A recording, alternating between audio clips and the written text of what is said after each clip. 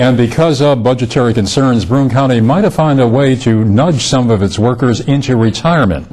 Tonight, the legislature passed a program that would give workers a $13,000 retirement incentive. If more than 49 people retire, that incentive goes up to $16,000. And if more than 99 people retire, that number shoots up to $20,000. And what happens to all those open positions? Well, the county will have to fill only half of those positions and possibly fewer. And since they're reducing tax-supported jobs, they're expecting big savings.